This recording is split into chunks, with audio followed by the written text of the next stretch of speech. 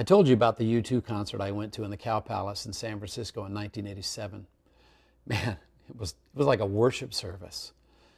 And I told you about the group of friends in the laundromat in 1970 on Telegraph Avenue in Berkeley. Well, that wasn't quite like a worship service. But in both stories, we're talking about community and the sense of belonging to a community. Let me ask you a question. What are people most attracted to? Truth or love? See, I think it's love. Jesus said, they'll know that you're my followers if you have love for one another. It's that sense of belonging to a group of people who sincerely love. That's what draws people. In my opinion, this is why most of our witnessing falls very short of our expectations. It's because we're trying to tell people the truth. We're trying to convince them of something, win the argument, win the debate, instead of sharing true love in the new community of God. There's a disconnection between what we think should work and what actually does work. We've turned our services into purely evangelistic crusades, and we have a strong attachment to the big event. I told you in the story about how an evangelist who could win 1,000 people to Jesus every night, that's a big event. 1,000 people coming to faith every night. But it would take that guy 16,400 years to win the present population of the world.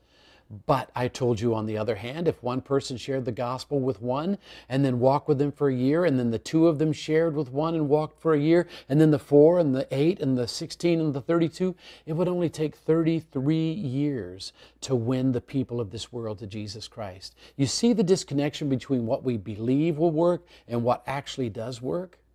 Do you also see in this chapter the phrases and techniques we've built up over time that have birthed their own casual doctrines?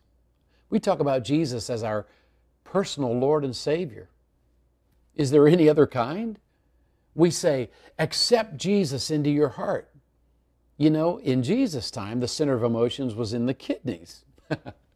We talk about the sinner's prayer. And whether we like it or not, the concept of winning is really only referred to one time in the Bible, and that's in 1 Peter, where he says that unbelieving wives can win their husbands without a word. See, I think we've put our energy into making converts when Jesus' command to us was to put our energy into making disciples, followers, devoted followers of Jesus Christ. How do we best do that? I don't think it's by winning the debate.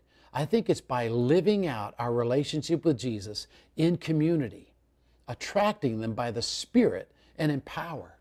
So what does a witness do? He tells not what he believes, but what he experienced, just like in a court of law. It's like John the Apostle said in his first epistle, what I have tasted and touched and handled, that's what I'm telling you about. You know, I can't imagine the apostles witnessing, handing out tracts and collaring people on street corners. Instead, what we see is them living in community, and we see miracles, the power of God. They were so different as a community that it was impossible to ignore.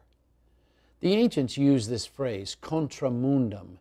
It means against the world. But it doesn't mean to hate people. It means to live in strong contrast to the values of the world around us. That's what we're called to do. And if we did that today, we just might shake up our world. So here are my questions for you.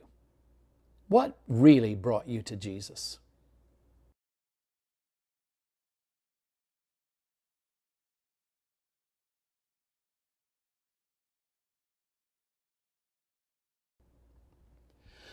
What about your life shows Jesus to the world around you?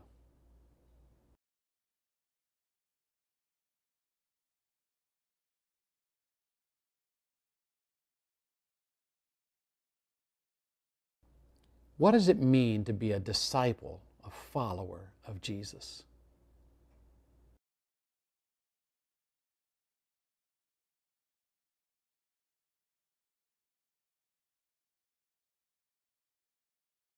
What would a Christian community look like today that attracted people to them like the early church did?